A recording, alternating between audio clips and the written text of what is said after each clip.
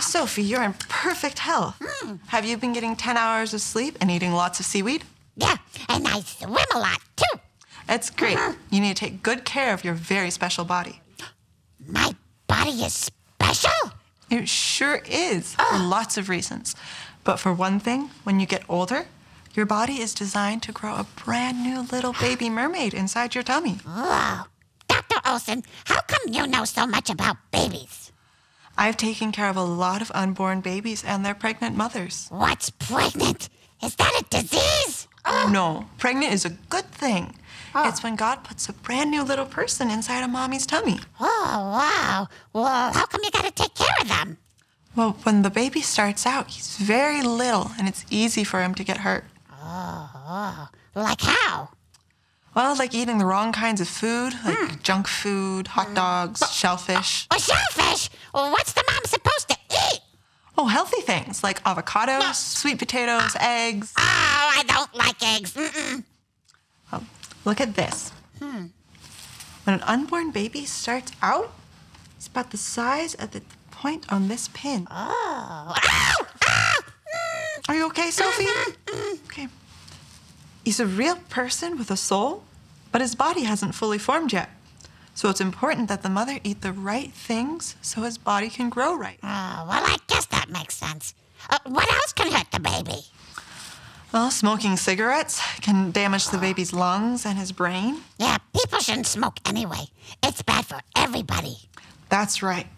And some exercises can be bad for the baby, like lifting weights or heavy objects. Hey, we can get Frank to lift the heavy stuff. He's really strong. He sure is. And a pregnant mother should never play a game where a ball or another player might run into her tummy. That would hurt the baby. Wow, that baby's really delicate.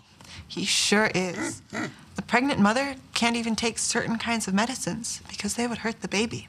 Wow, being pregnant sounds really hard. It's one of the most wonderful and exciting things a woman can do. Yeah, but how's the mother supposed to be happy when she's got to give up all that stuff? Putting the baby's needs in front of her own needs is a different kind of happiness. It's a better and deeper kind of happiness. It's the kind of happiness that God wants us to have. Okay, but how much does she have to give up? Well, have you heard the story of Jana Beretta Mola? No, who's she? She's a real doctor, just like I am.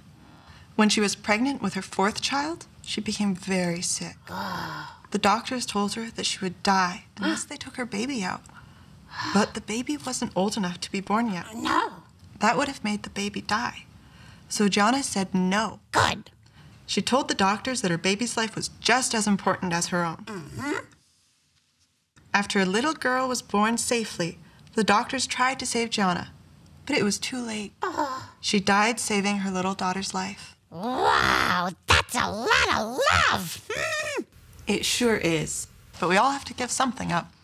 Your own mother had to give up seaweed when she was pregnant with you. She did? Yep. Seaweed made her feel sick. Oh, wow. Well, Sophie, it's time for you to go. Oh. My next patient is coming in soon. I'll see you again, right? Okay. Thanks, Dr. Olson. By the way, who's your next patient?